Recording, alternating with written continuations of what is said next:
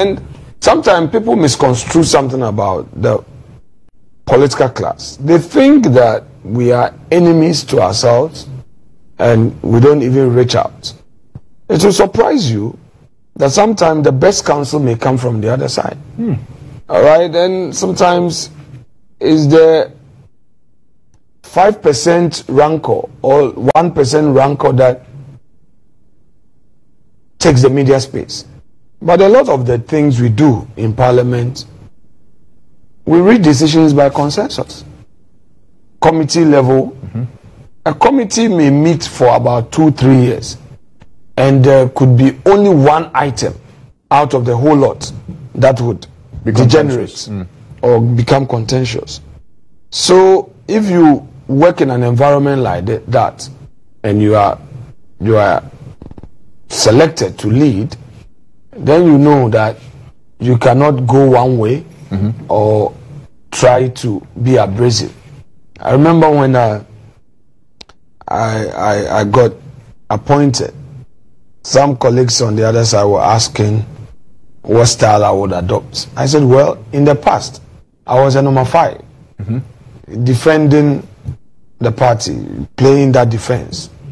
Now, I am the number 9. You know, a striker, you are supposed to score. A striker must manage himself, else he would be going with injury. And if you don't reach out and the respect of even your opponent, you can't lead the house. So that burden is there to be able to manage and tolerate more. You cannot definitely behave like a backbencher or a middle bencher, or do some other thing. So it's a responsibility I'm sure I'm aware of, and I'm determined to make a difference, not to disappoint the party and the government and my colleagues. Let's spare a few minutes to talk about the journey to what you've become now, before we even look to the pressing matters on the table today. Become Member of Parliament for Efutu.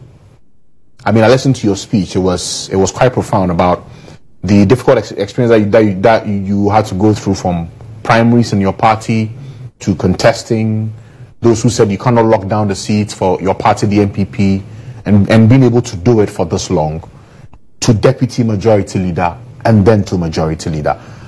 How did this journey path out for you? And what's the learning for any young politician or young MP about how to persist to where you are now? Well, like I said, life hasn't been that smooth. It's always been rough for me. And that faith is what has kept me going. And as I indicated on that day, I never saw this day coming, that it would even happen. All right, because the journey of politics, well, I fell into it accidentally because some classmates, led by my bosom friend, brother Nana Asante, drew me into it when I was in final year, just preparing to go back to school when school reopened. And he came to me in Accra at my residence and said, look, the NPP candidate had stepped down and that everybody is calling your name. At the time, I think I was a financial secretary of the party in Efutu.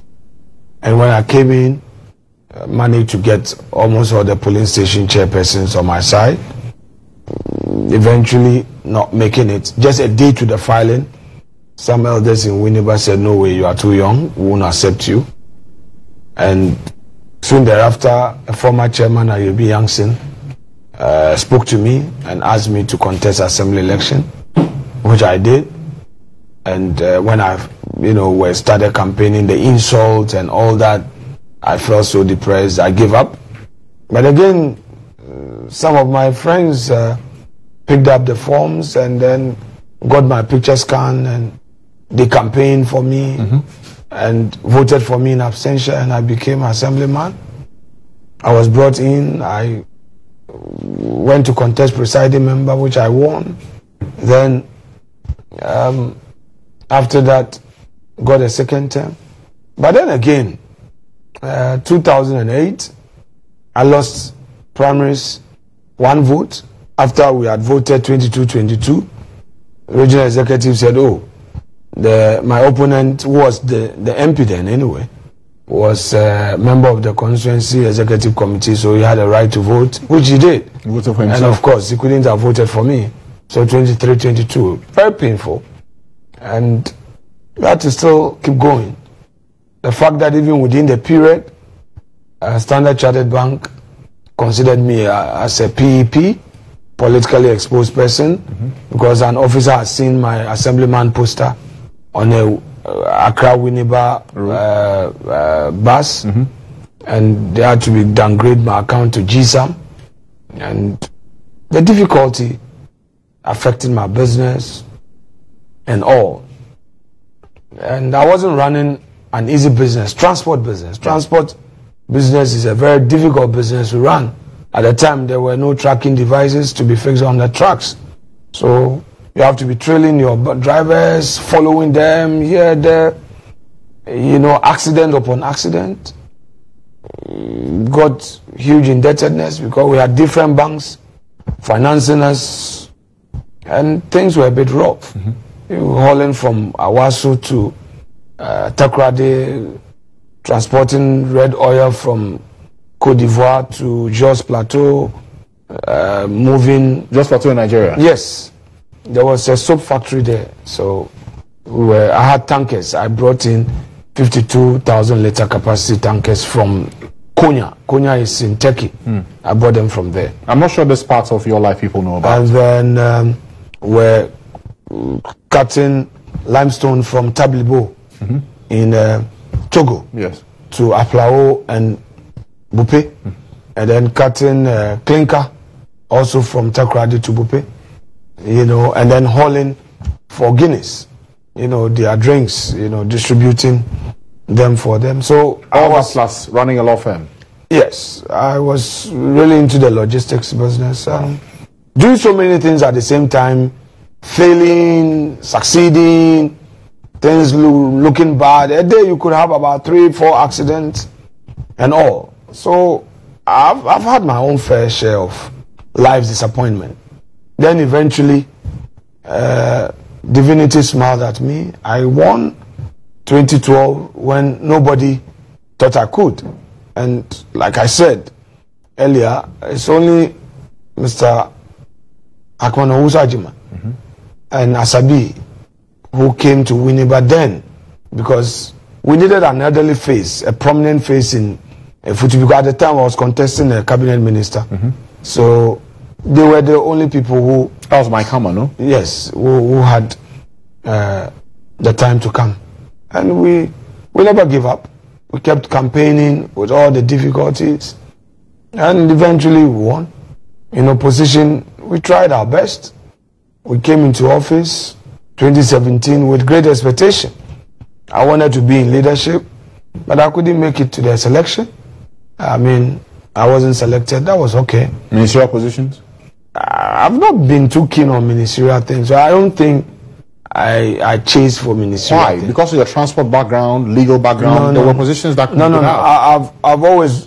it's always been my dream to work in Parliament. I'm one of the people who believe that parliamentarians' work is in Parliament. In fact, anytime the opportunity comes, I will argue for full separation of powers in our constitution. I don't think, because our ministers are overburdened from 1992 to date, I don't think ministers, MPs are having it easy. It's not an easy job, all right? I mean, it's really not. So I don't think I was real keen on being a minister.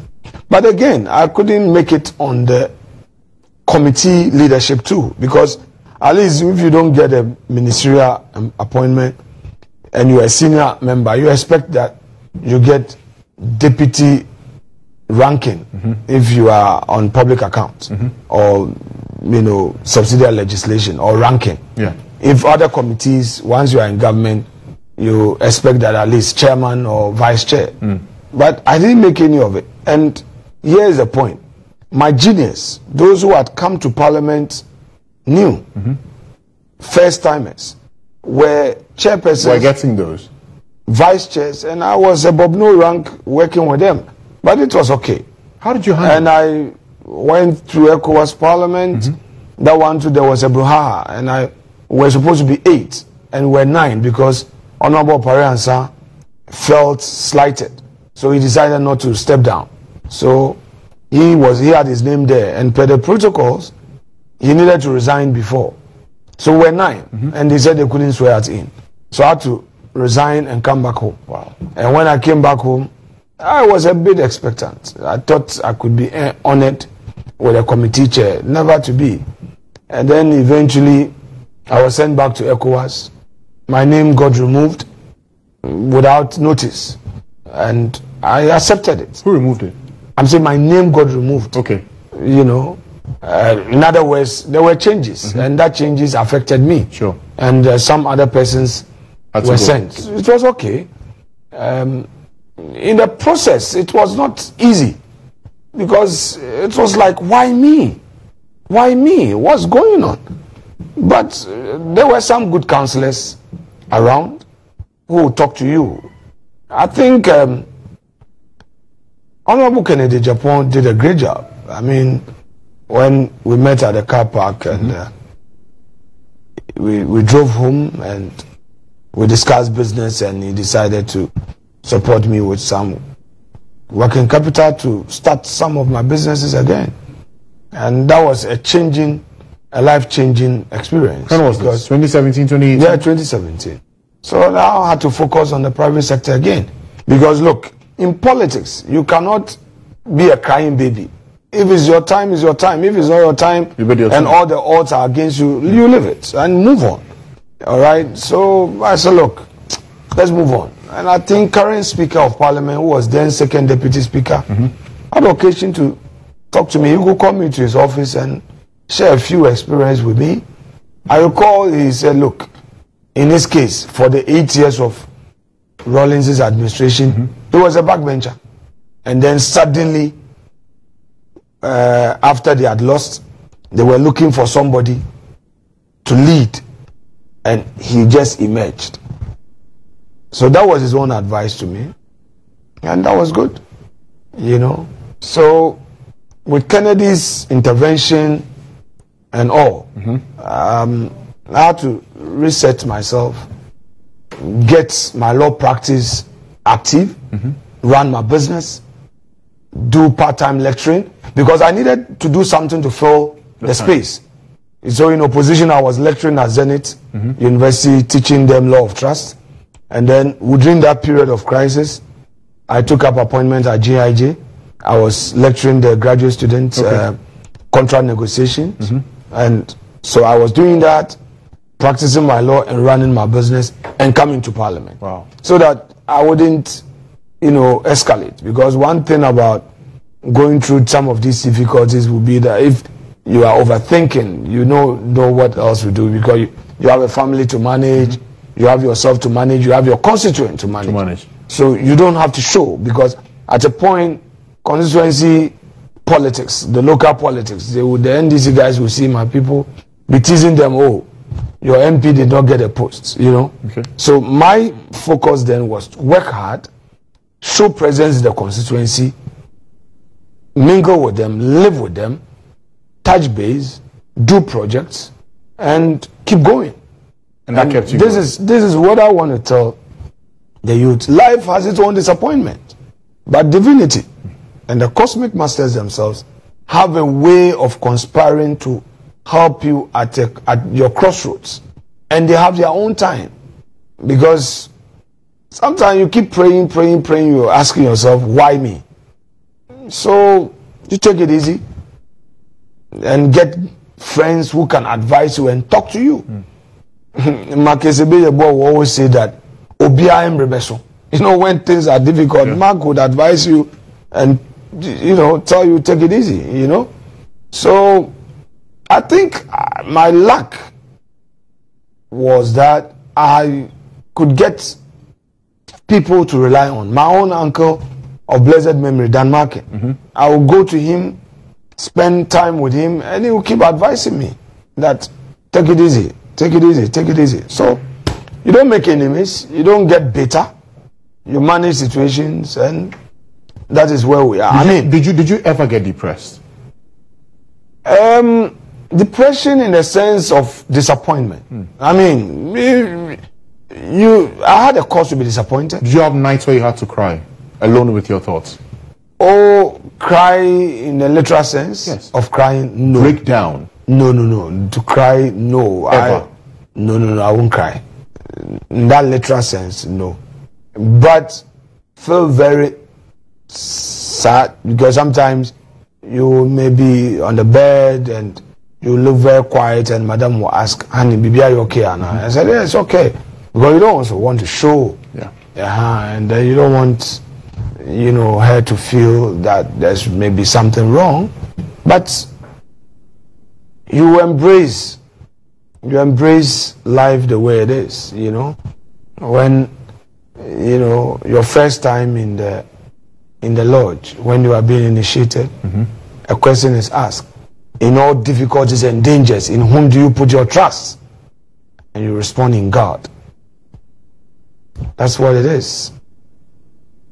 Our trust in God can do wonders. So, when it comes, you take it easy. And that is what I want to share. All those who have success stories today have gone through difficult times before. If they had given up, perhaps they wouldn't be where they are. And I would want to share with young businessmen, young politicians, students, whatever, all of you. And the difficulties will come. But there's always a way. Okay. And I expect more difficulties to come. And you're ready?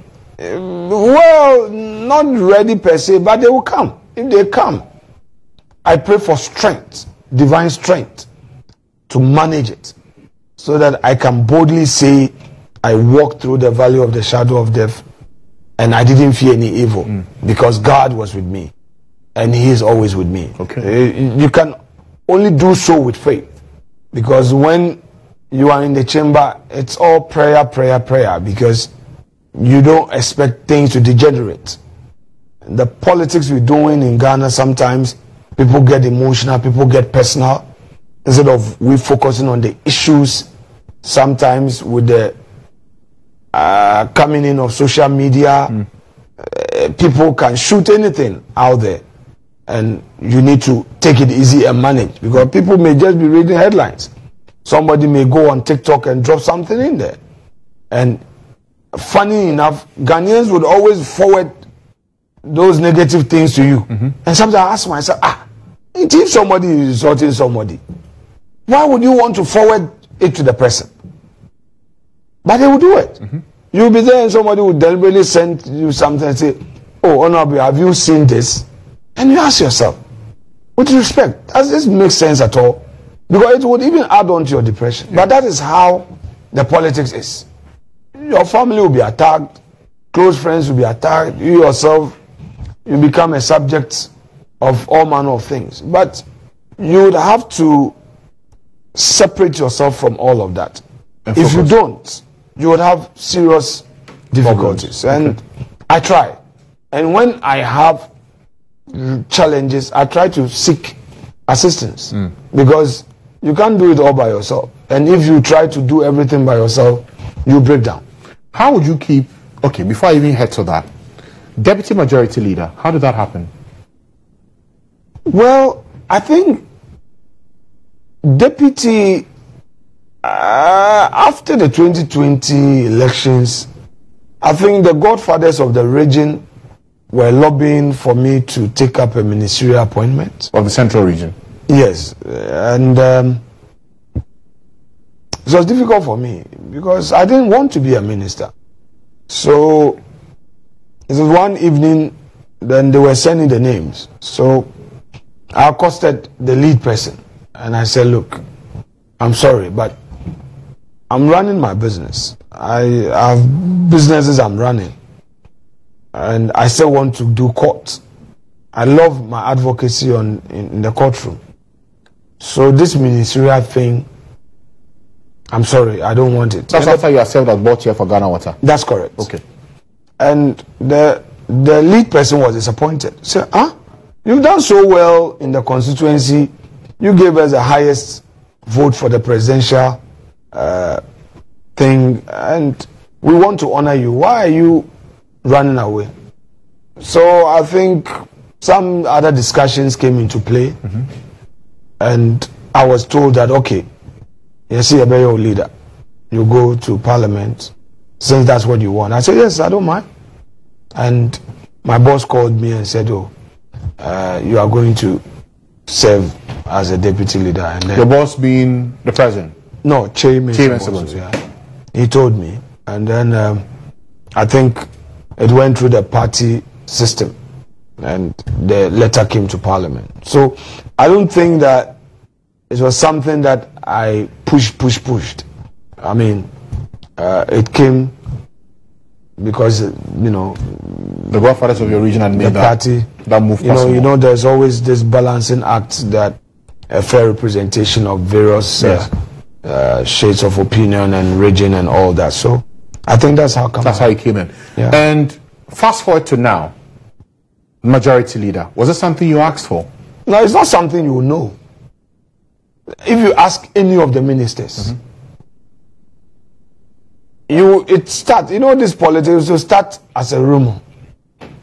Okay, until perhaps if it is so, you get called. Until you are called, you cannot assume anything. But the whisperings began, I remember.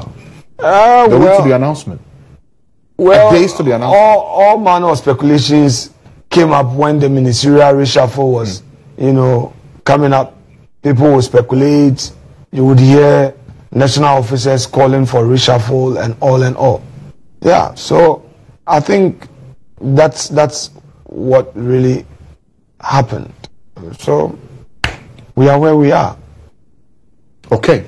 That's where we'll go for our very first break. After the break, we'll talk about the business in the House of Parliament that he's been leading as majority leader. The anti-gay bill has got a lot of traction. The president this evening has spoken about it. We'll touch on that. And other matters that have prevailed. State of the Nation address, health of the economy, choice of running mate for both the NDC and the MPP. I would like to hear from the majority leader on what kind of choice would spare decisions and consequences. We're back after the break. Stay with us.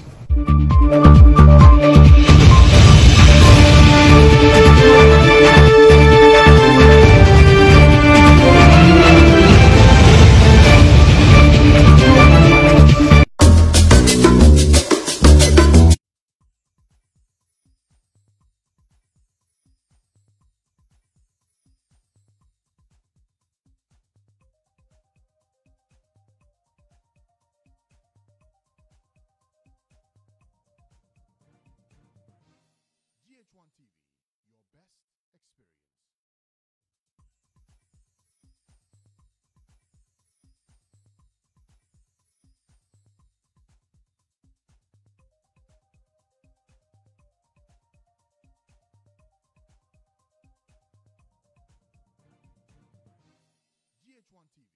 your best experience.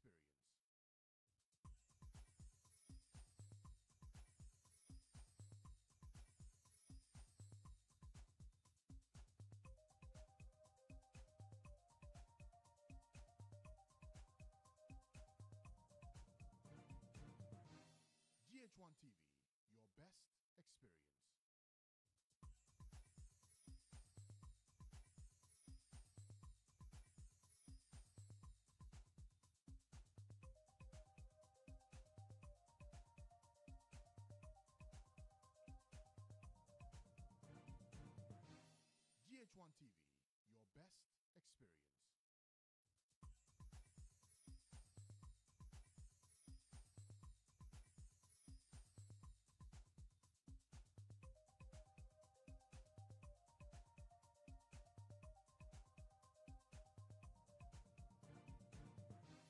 GHOne TV, your best experience. GHOne TV, your best experience. GHOne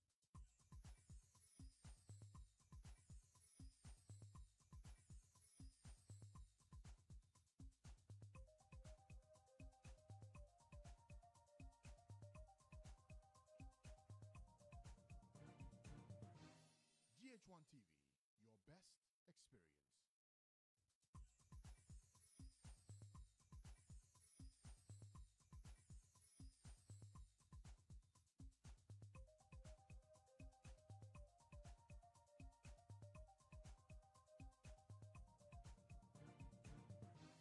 GHOne TV, your best experience.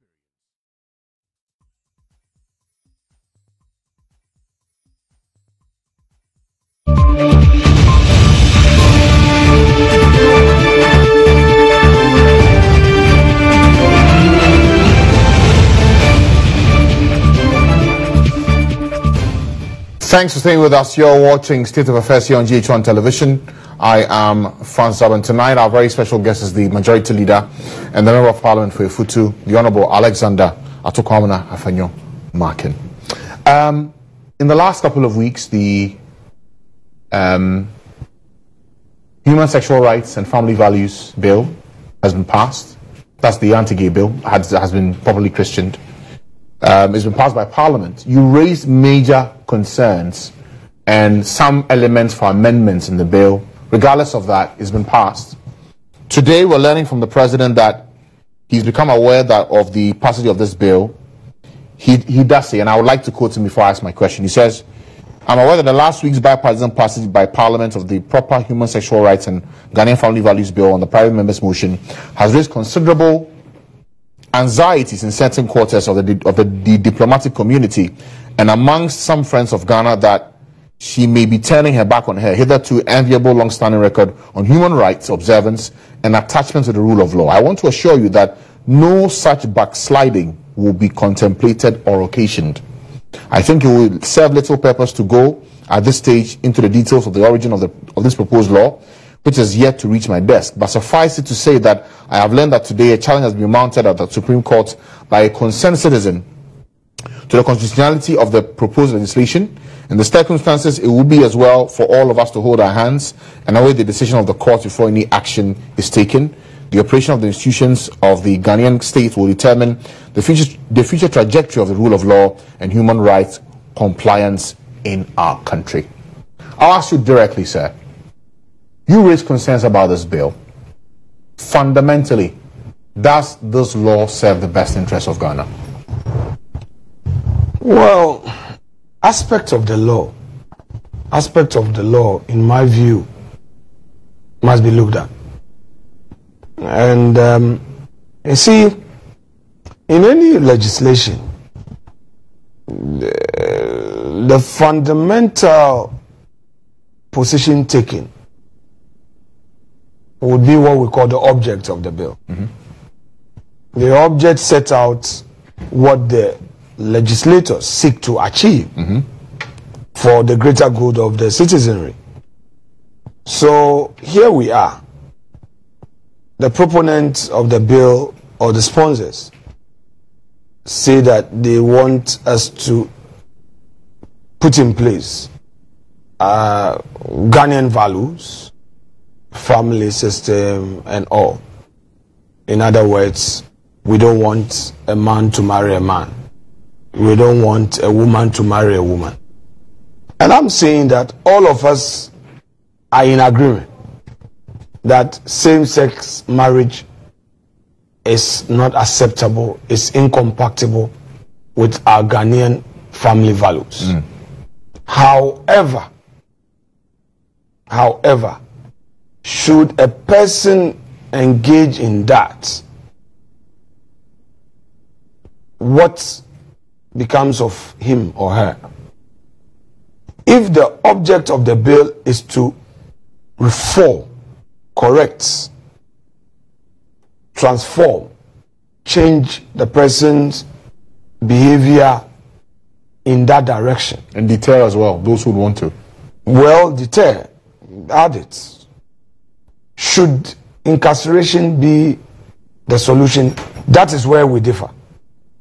And I respectfully submit that considering the new sentencing regime as initiated by the judiciary and same reflecting in our laws like the the plea bargaining act we passed recently, it would be inappropriate to enact a law that would introduce criminal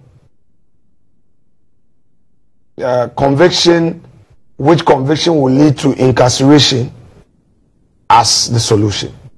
You can't get it, especially when our prisons, the conditions there create a fertile ground for that homosexuality to fertilize. Is it already happening? Yes, from the report we get from our prisons. It's a matter of fact. And I ask myself, did the stakeholders who were pushing for this talk to the prison officers? I spoke to some prison officers. I spoke to a colleague who is a retired prison officer. Unfortunately, Francis, the way this thing charged the atmosphere, a lot of the MPs were afraid to even express their view. They didn't want to talk. You recall when Mr. Speaker asked, when at second reading, who had any issue. Nobody could speak. But you did? No, not at the time. Okay. It wasn't unnecessary. I needed to speak at consideration. And when I raised the issue of secret ballot, it was actually a call by a lot of colleagues. Because normally at consideration, we use voice votes. So they wanted that should Mr. Speaker rule in my favor for for secret ballot, then they will come in and slot in their ballot. Because it's a major issue asking somebody to go to jail because of this. Leader, are you suggesting to me that if this vote on the bill was not voice vote but secret ballot, we may have seen a different outcome to this bill? I'm not suggesting. I'm stating so as a fact. I'm telling you so. That this bill will not have passed. It's not a suggestion. I'm telling you what it is. Because you see, what's the first rule of nature? Preservation? Self-preservation. Yes. It was a risk I took. And I said I really don't mind. Because, why? If a politician is always thinking about the next election, and is all looking at issues of conviction, that this is how I feel, I should express it and justify. I mean, that should be my bona fide, shouldn't it? So I would not want to, out of fear, say, oh, maybe if two people will say, honorable, vote against you. So that bill introducing criminal penalties, introducing jail term, will not help the cause of the bill. Because it's already happening in our prisons. It will not help it. Final year, we're there at Nsawam. Our law school, I don't know whether the system has changed now, but those days, every final year group would go to Nsawam as part of our studies. And we had interviews there. They told us. All right? So, I don't think that we achieve that purpose. What is the state of our prisons?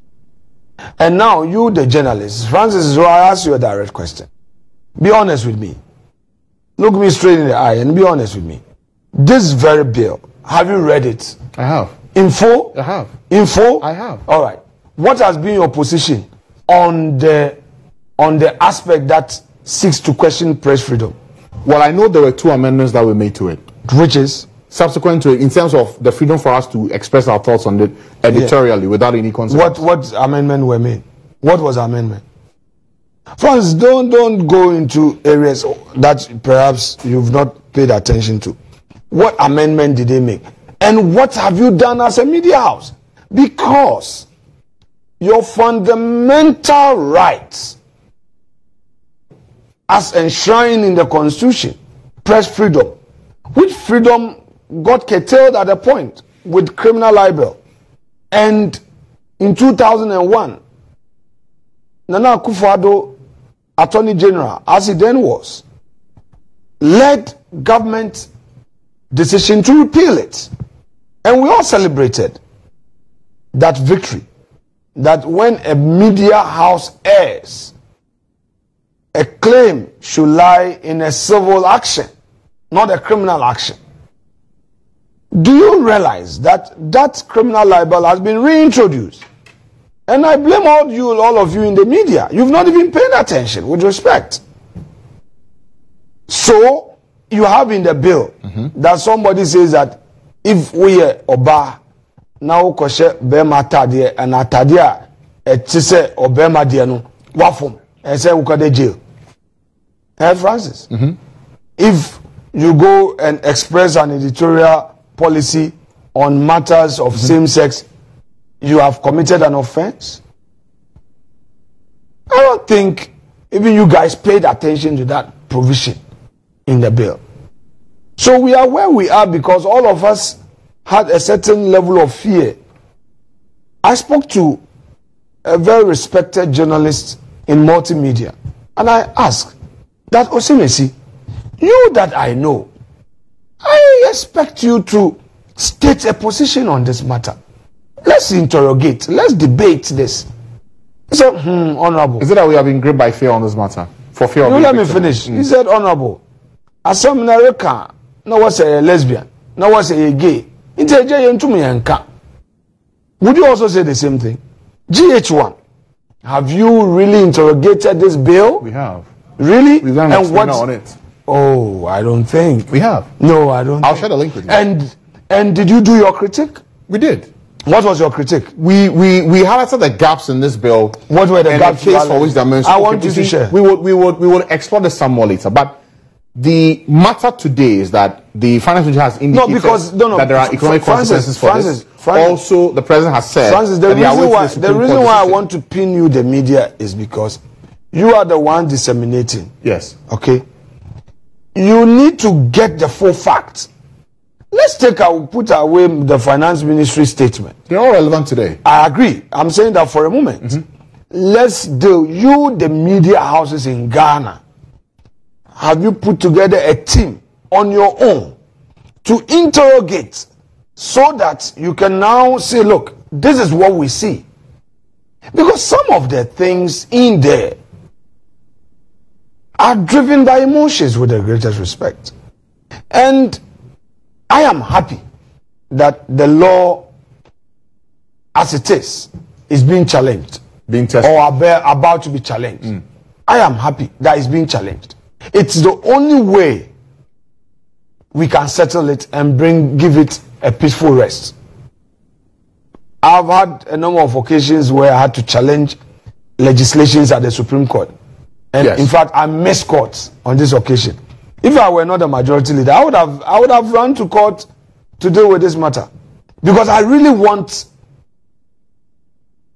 to make my point. At the end of the day, it is for the good of democracy. You get it?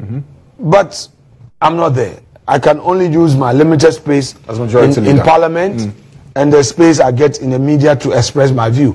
Be that as it may, I pray that the advocates take their advocacy to the court for our Supreme Court to have a say on this, whether or not a person in such a situation must suffer incarceration as a consequence of such action. What about the element to the reactions? US Embassy says no, this is not right.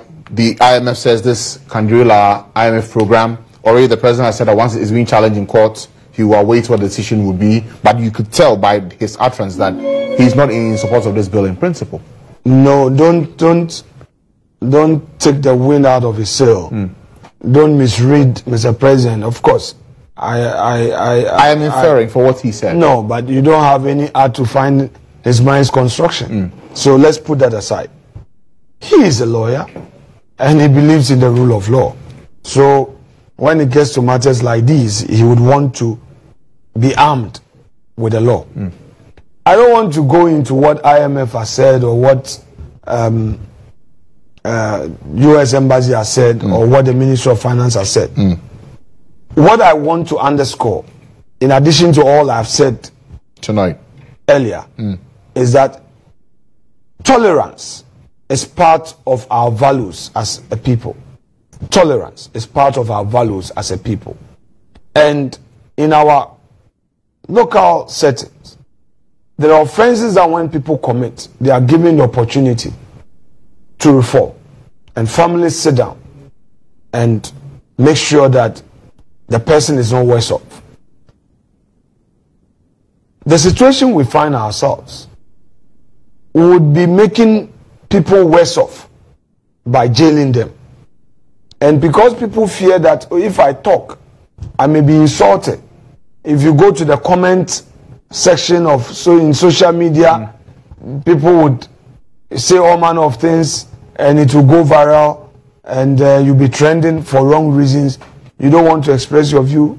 Well, for me, I believe that the law can only be good if it gives opportunity for the offenders to reform.